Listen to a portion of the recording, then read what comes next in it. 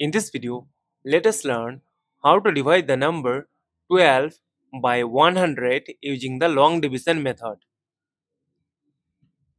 Since the number 12 is less than 100, that is why we will borrow one zero, and for that we need to put a decimal here.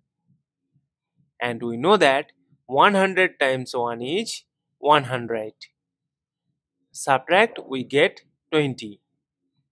Now 20 is less than 100.